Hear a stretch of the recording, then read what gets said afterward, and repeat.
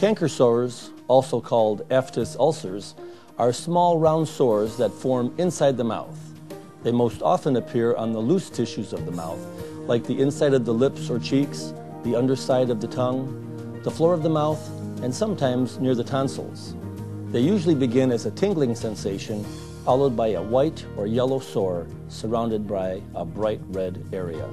Pain usually decreases in about a week, and the sores heal in 7 to 14 days. No one knows what causes canker sores, but some experts say that the tendency to get them is inherited.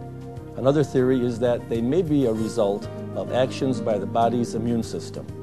If you've had canker sores before, you're likely to get them again. Fortunately, canker sores are not contagious. There is no cure for canker sores, but you can ease the pain and perhaps reduce how often you get them. Common remedies include using toothpastes and mouthwashes that do not contain lauryl sulfate, applying over-the-counter remedies that contain numbing agents like benzocaine or phenol, rinsing with salt water or an antimicrobial mouthwash, avoiding spicy or acidic foods during an outbreak, working with a healthcare provider to identify and treat any food allergies, and taking a daily multiple vitamin. If the sores are large, very painful, or persistent, we may recommend medication. Fortunately, most canker sores aren't serious and will soon go away on their own.